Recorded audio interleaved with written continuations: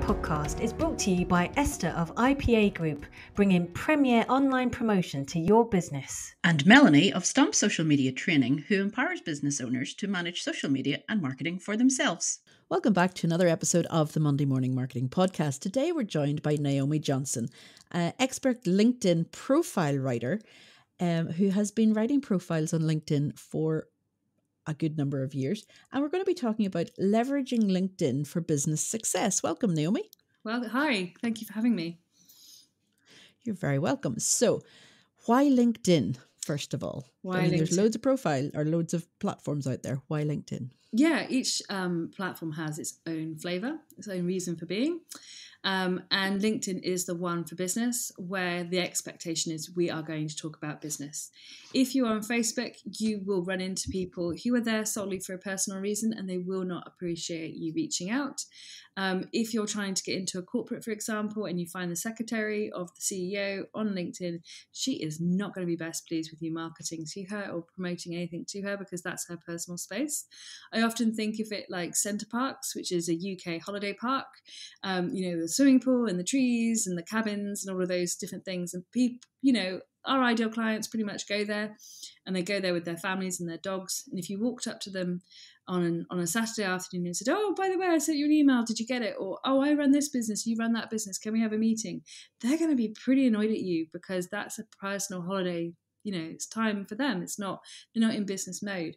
And you'd have to be very, very careful with managing that relationship. Whereas with LinkedIn, you are effectively at a business networking event. Someone is on there for business reasons, and it's a clear, easy approach, and you're not going to have any of those social issues of stepping over the line. Cool. So when people have a personal profile on LinkedIn, do you think they're more open to engaging in a conversation, or does it take a certain type of posting or a certain amount of information that goes in their summary, perhaps, that means that they're prepared to be open to conversation like that? It depends what you're there for and what they're there for. So if they are clearly looking for a job, then you're probably not reaching out to them anyway because they aren't your ideal customer. So there is a lot that goes on at the moment where people are sending emails, like cold emails to people saying, hey, I can help you with your website and da-da-da-da-da. And there's no relationship there. And I think we all get those messages and think, oh, for goodness sake, I just connected with you thinking you're going to add value to my network. You're going to be an interesting person, commenting, sharing content. But actually you're just selling to me. And that is the biggest no-no on LinkedIn. And it shows a real lack of sophistication. And interestingly enough, the unopened messages that I have in my other inbox, LinkedIn has 2 inboxes where people have paid for the email to me, who are literally cold marketing to me. What surprises me every time is like 7 highest ones that are just the recent ones that are showing are all people saying I can do your social selling for you. And it's like, well, clearly you can't because you're giving me a cold message. And so it is about building relationships. It's very much about building a network in your community. And yes, it comes down to the posts that you're sharing. And more importantly, if you want to convert them into sales, it comes down to your LinkedIn profile. Yeah, because just when you were talking about the messages that we get, I absolutely love getting messages from people. I'm being sarcastic here. Can't pick up on the tone. Love getting messages from people offering the same services that I do. Oh, yeah, just read my bio, read my profile. Yes. You wouldn't have wasted a message to me because, there is absolutely no point in reaching out to me to do all these things that I already do. Yeah, and often it's automated software that's doing it as well, which will get you into trouble with LinkedIn anyway because it goes against their policies, because it goes against the ethos of the platform itself, which says everything, doesn't it really? Yeah. And have you seen the platform changing recently? Because I've noticed personally that a lot more people are sharing more personal information, about their trips, and they're using emojis and they're using loads of hashtags like they do on other social media platforms. Are people not using LinkedIn correctly, or has LinkedIn changed? Yeah, LinkedIn's always evolving, and I think that the emoji thing, you bang on with that. That is something that's coming in a lot, and you'll see in my headline I've decided to use them instead of like the slash, and I think it is because color is so important, and it does lift a profile. It lifts out of like the mundane of words and having to read the words, and it creates an impression. And I think those are really good. Somebody said yesterday on a talk I was giving, they said, "Oh, it's becoming like Facebook. You're expected now to share personal things." And I actually pushed back on that, and I said, actually, I really disagree with a lot of things that people are sharing. They want engagement on their posts, and they want to feel popular, and they want to have followers. Now, my big thing is as an expert entrepreneur, as a thought leader, you need to be doing paid. You want is paid business, and you want to be spending 70% of your time doing the job. And if you're spending all your time doing marketing, I would suggest that you're not keeping your expertise going anymore, because your expertise are starting off little fledgling in marketing.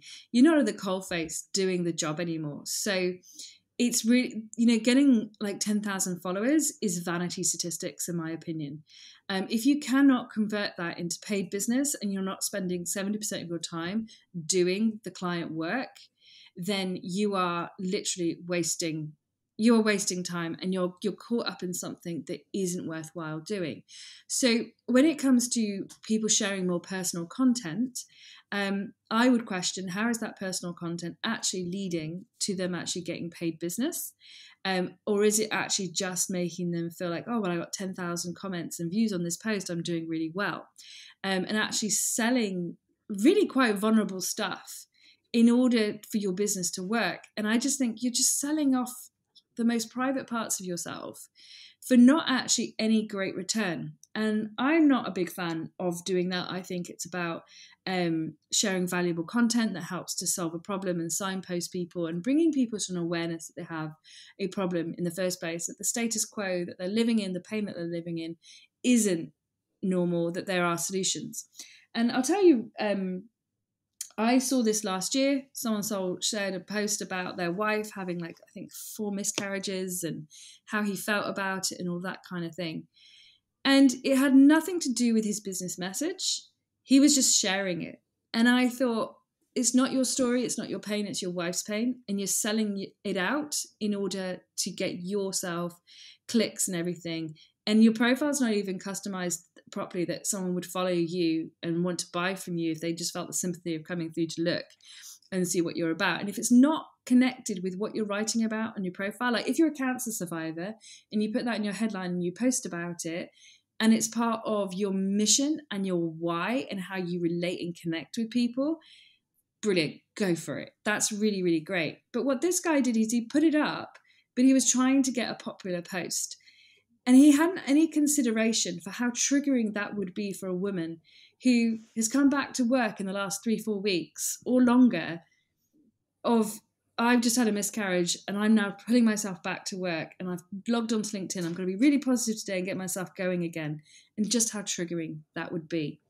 And it had no purpose. And if it's not got a purpose of actually helping that person, yes, get triggered, but move forward, why is it there?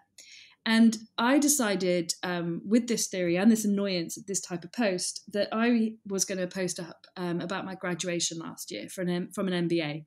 And instead of just saying, hey, I've got an MBA, here's my my photo of me graduating, just so that people who know me would care, I decided I was going to test this out. And I put on there, age 6, I got told this, and age 13, this happened, like all these adversities that have come to me, with the message being, don't let anybody tell you that that you should be, don't let anyone put you down.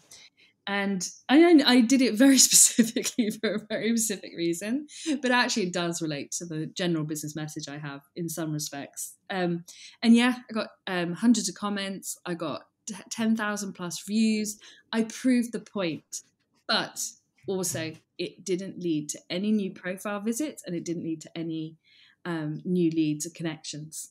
So, okay, that's my story. It wasn't highly like emotional, painful kind of thing that goes massive. It went massive enough for me, but it proved the point that if it's not leading to business and it's not part of your mission Why share such personal content? Let's not be like Facebook. Let's keep the message aligned.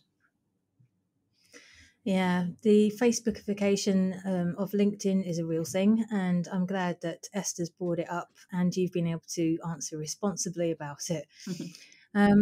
So, LinkedIn has obviously for many years been used as a portal for jobs, but it's now a marketing tool for people who are happy in theirs. But I also see it, hopefully correctly, as a search engine optimization tool as well.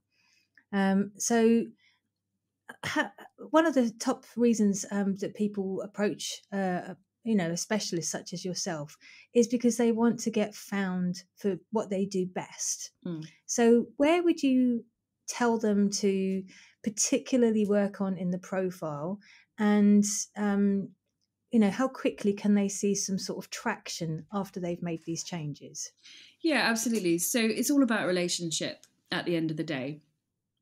You can meet someone at a business networking event, and they will go through the normal process of, I'm going to connect with the people that I met at the networking, which is absolutely fantastic thing to do. And if we had more time, I'd share stories on that of just how good it is to do.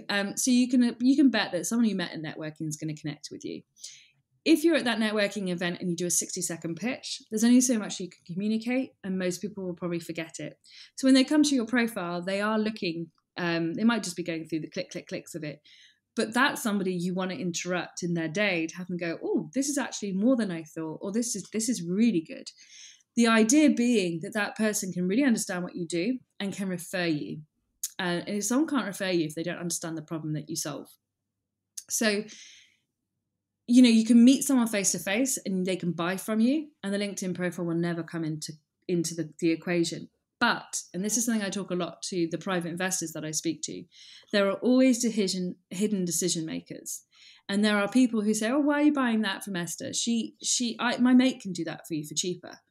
But actually the problem that they're thinking is getting solved is not the problem that's getting solved. And actually Esther is the best person to do it, not their mate who they think is. And so when that person, that hidden decision maker who has the ear of your prospect, the ear of your client, who will cause these questions to happen, when we actually need to speak to them as well in the profile, that when they come to it, they go, oh yeah, okay, I get the problem. I get why this is the person's the expert.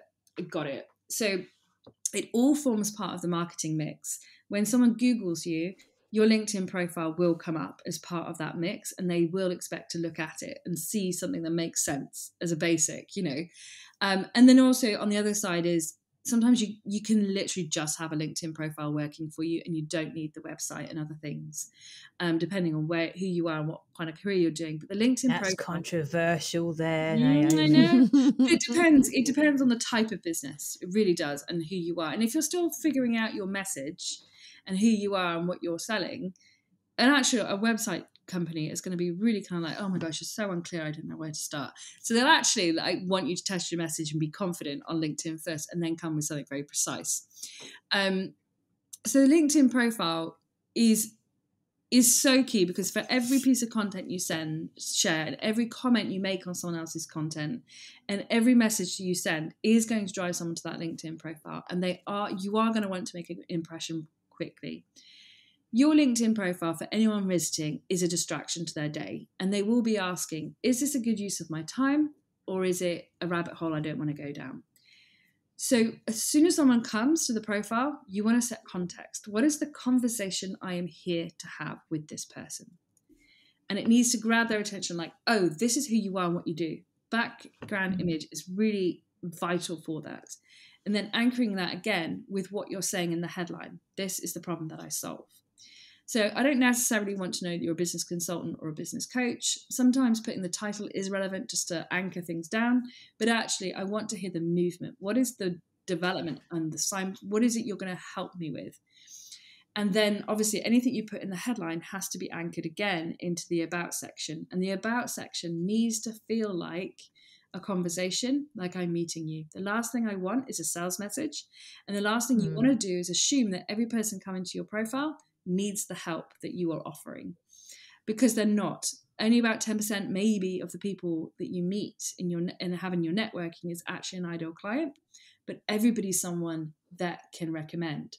So when you actually raise awareness of the problem that you solve and you stand for something very, very clear, that will have people go, oh my goodness, right, I need that. Oh my goodness. And they identify with it. Or they go, oh my God, my friend needs that. I should send them this, send them this profile that really explains it. Or you'll leave them with something that the next time they're at a business networking event, someone mentions that problem and goes, wow, have you tried this? This is actually the right way to go about it. And actually, they're just quoting your LinkedIn profile. And then they either remember your name and recommend you, or the awareness that has just gone to that new person, their brain is now so primed, and of course that we're all connected and linked anyway, it's very likely that they will come across your profile within 2 weeks and go, oh my God, that's what this person was saying. And it will draw them in. So there's some really vital elements you want to get right on your profile, but it has to feel like a conversation. It has to feel like a relationship.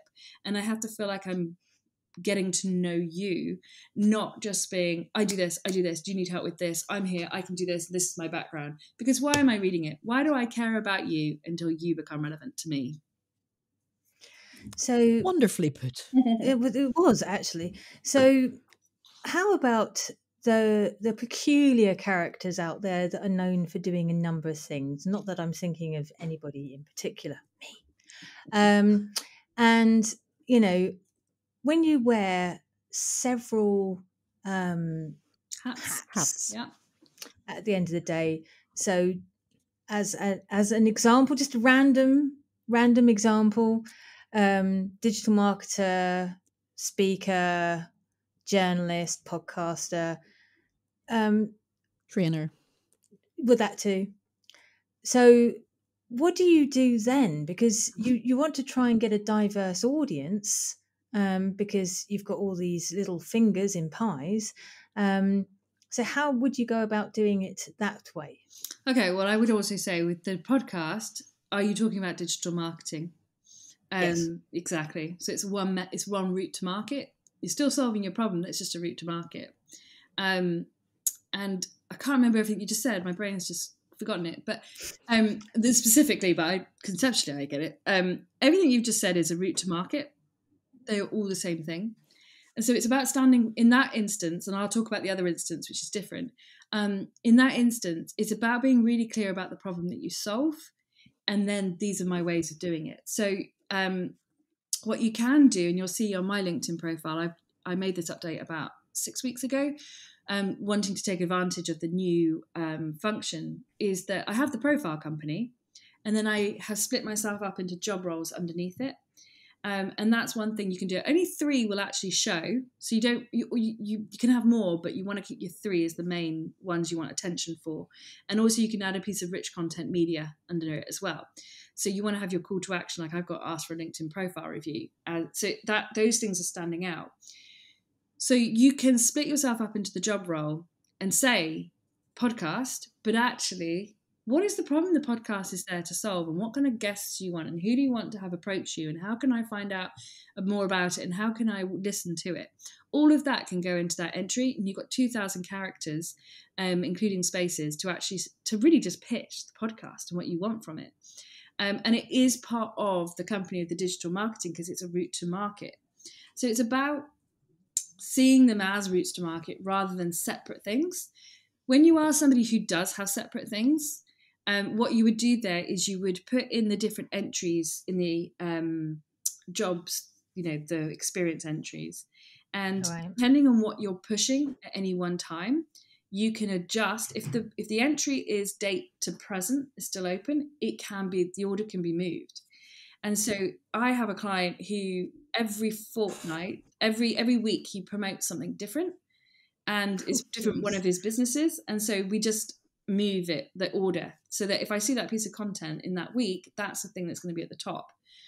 And so it's, and sometimes private investors are like doing something with one of their companies that they're really pushing. And so their usual, I'm a private investor, do you want me to buy your business? Will just drop down and that company will come up, and their position in it will be the main thing. So that's one thing you want to do, is consider having the different job positions for the different things you're in. But also, and I kind of illustrated it just now, is you want to chunk up. You are a unique individual, You are not a fragmented individual. You are unique, and all of these things tie together, these threads all tie together. You are the threads of the same jumper. I've never said that before, but it's effectively the same thing. You are not fragmented. You are not multiple people. Therefore, when I talk to you about the different things that you do, I will be able to chunk up and find the overarching theme that makes you you and makes you stand, the problem that you stand for. And it's that in the about section that we want to tie all together. And we want to point at different things. So one lady yesterday came to me. She's a life coach and she's also an executive assistant. And it was in a group session, so I didn't really get down to the nitty gritty of it. But if she is intending to stay as an executive assistant, and actually she really enjoys that, and she enjoys the life coaching, there's no reason to hide that whatsoever. Because a lot of people, they do want 2 jobs, or, you know, you can say you like both. And actually you can make it part of your story and your reason for being and your reason for working with a certain type of client. So when you pitch it just right, all of these things, like I'm a life coach, but I also have a full-time job or part-time job, becomes part of your branding message. And it actually gives you much more clout and stability, and it really can resonate with your audience. So yeah, and people often say, do I need 2 profiles? I've never come across it that somebody would, unless they're in a job where the job has sat them down and said, this is how you will present yourself on LinkedIn, and this is how things should be. If that is the case, set them up a separate LinkedIn profile and let them be responsible for your connections in that regard. Like if you go to networking on their behalf or you attend a Zoom on their behalf, then that profile comes up. But generally, it's always one profile and there's something overarching that allows all of these things to come together. Wow. How do you follow on from that? I mean, there's just so much that you just don't really think about whenever you open up your LinkedIn. And, you know, if you're opening it for the first time, if you're listening and you don't even have a LinkedIn profile, these are all things that can help you get set up. If you have one, you've had it for a long time, go back, review it. Like we said, things have changed. There are other things on it. You can add links in now, right? You can add a link into there's different pages profile. You can go for now, company pages, services pages. It's just getting bigger and bigger. It's becoming quite the monster, is old LinkedIn. It's actually getting... Don't use it like Facebook. Yeah, they've actually... It was 2012. They took service pages away. It was... different things that they've had, like events they've had, and they've taken it away. And then COVID happened, they brought events back. So it's quite interesting. But the profile, and I totally agree with you, Esther, about reviewing your LinkedIn profile, because I had the same content on my profile for about 7 years, I think. And the market itself evolved. And just saying, hey, everybody, wake up, you need a LinkedIn profile was no longer enough, because obviously my market got saturated with other people writing LinkedIn profiles as well. Yeah. But actually, there's something very unique about the way I do it and how I do it. And that's what actually I upgraded. And, you know, even 2 days ago, I was splitting up my books into the different job entries so that I could feature the books better. And I haven't finished it yet. There's more I can be doing. I just was getting that bit going. So it's well worth reviewing how the different functions come into play and how they can be used to better feed your sales funnel. And it's all about knowing what your outcome is. And I cannot stress enough that your outcome is to book sales appointments, because without sales appointments, you can't get sales. And if you're not booking sales appointments, then you are absolutely wasting your time on LinkedIn. If you cannot get people to book sales appointments or ask you to speak at events and podcasts such as this one, then it's not working. And this is prime, because we've not actually, if I may say, we've not met before today. Yeah. You approached me completely out of the blue and said, will you be on my podcast? And that is, forgive me for, that is the definition of it working. And also, like, I've had several people approach me and put themselves in my diary for an appointment. I open my diary, never heard or seen of them before. I have a half an hour conversation with them and they part with $4,000. Do you know what I mean? In half an hour. Yeah, but you've no idea how much we've been stalking you beforehand. Well, that's it. Exactly. You don't know. Yeah. You never know who's watching. You never know who's watching and where they're coming from. So one thing I do have on my website, which is theprofile.company, I'm just preempting your next question actually here, but yeah, go ahead. the profile.company, on there, there's a diagnostic, and it goes beyond, why is your LinkedIn profile? It looks at why is your LinkedIn profile activity your LinkedIn activity is not getting you the results that you want. And it goes beyond, have you filled in your headline? Have you got a headshot? Because actually, when you go on a lot of this training with gurus who teach you about LinkedIn, they will teach you about messaging, content, building up your followers, all of those things. And they will brush through very, very quickly the profile. Now, I've already written a book on just the profile alone, and I could redo it and make it 10 times bigger. Just on the psychology of how people buy, and why and how it all comes together. Which actually I have written 2 books if you think about it in that way, because I've got 3 books altogether. But there's a lot that goes into the LinkedIn profile just in itself. So the diagnostic on my website asks you questions that look at the business structure and the business foundations, and then checks in a few things like, how is it actually working for you? And one of the questions is do people reach out to you and ask you to speak on their podcasts or at their events that you've never heard of? And so that's actually one of the questions. And so there's a diagnostic there that people can use to really look at, are the business foundations structured in the right way? And people are very welcome to reach out to me and actually go through the answers of that question and see where it comes out. It gives you the answers as well on it. And then also there's a template on the website as well that people are very welcome to download that template to write their own LinkedIn profile. And all the content actually from my book, What to Put on Your LinkedIn Profile. I haven't updated that book since 2018, to be honest, because I put it on the website. So the template is linked to the pages on the website, which are all the guides of how to write each section. So people are very welcome to come and get the template and use my guides and write it for themselves. And then also they can book a conversation with me where I will review your LinkedIn profile for you. So those 3 options are on the pink bar. Or she can speak at your event as well. Yes, and there's also Twitter, you can also find that bit as well. Yeah, so there's various options there, but I'm very, very passionate about the LinkedIn profile. I have been for 10 years now. I've been reviewing them for 10 years. And then after 2 years, I was like, this is ridiculous. People can't write their own profiles. Let me do it for them. And that's when the profile company began. You are an absolute niching goddess. Thank you. Well, yeah, you can't get much more niche than how many characters? Yeah, and my brain's very strategic as well, so I niche a lot of people. I'm like, okay, this is the problem you solve. This is where you need to be. This is how you need to do it, and that's really my superpower, to be honest. Yeah, and then getting into words. Brilliant. Well, again, the page is theprofile.company if you would like to find all that stuff that Naomi just talked about. Thank you so much, Naomi, for being on with us today. And we promise we weren't stalking for that long. Yourself. Probably since I updated my profile in December, actually. I could try, which is it giving, this is evergreen. So let's say about 10 weeks. So yeah, thank you so much for having me. It's been an absolute pleasure and to answer your questions and everything. So thank you.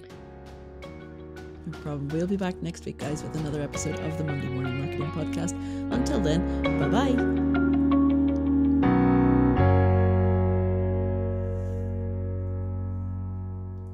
So who knew that LinkedIn would have so much to offer from just one profile page, Esther? Just the section, the about me. Like, nobody wants to know about me. That's what I always think. Anyway. They don't. You are irrelevant. Yeah. Getting it from the Queen here. Yeah, I mean, the people that write, I'm this and I'm that. Like, you can spot a CV one easily, but sometimes I come across people who are consultants and they actually do need to bring in new business for the business they're in, and they're very highly technical, very highly niched. And I look at it and I'm like, you're just a consultant in a massive organization. You're selling yourself for your next role, but actually they're not. And it's just they've written it all about